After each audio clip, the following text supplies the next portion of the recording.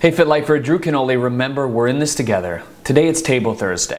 Today's topic is centered around what's happening in New York right now. Mayor Bloomberg is basically trying to ban all sugary drinks over 16 ounces. That can go for anything from sodas, different types of coffee. So businesses should not be allowed to sell these types of beverages. And the ban should be happening, I believe June 9th is the expected date. So my question to you is, what do you think about this ban? I don't think people should be banned from what they want to do. If I want to have a Coke and it's 32 ounces, I'm going to drink 32 ounces of Coke.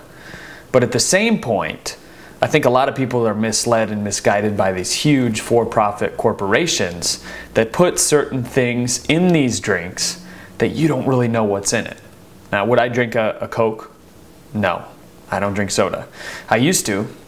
Cherry Coke all day long back in the day, but not anymore. Once I figured out what was in it, I stopped. If you're drinking soda, I think it's important to just slowly trickle down and kind of get rid of it. There's a ton of sugar in it. Sugar is a drug and it's blended. Some of these sodas actually have salt in it as well. So from my understanding, when you combine sugar and salt, it sends a signal to your brain that says you need more of it. In conclusion, should these sodas be banned in New York? People just need to take personal responsibility. And it starts small. It all adds up. Even one piece of bread is an extra 100 calories. Soda, the same thing. Those calories add up.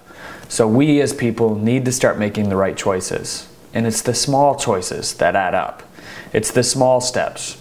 You may not know, 90 days from now what you really want your body to look like in this transformation, but you want it to change. So make one step each day. Make it a small step and continue to push on and push forward until you hit your goal. I'm Drew Canoli. Remember, we're in this together. I'll see you next Thursday. Now, what we need a ban on is these companies to let people know what's in these drinks and what it does biochemically once it's inside of you. I think it's important.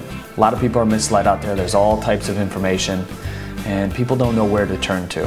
So I propose we put a ban on these companies just free marketing their products without really letting people know what's inside of them.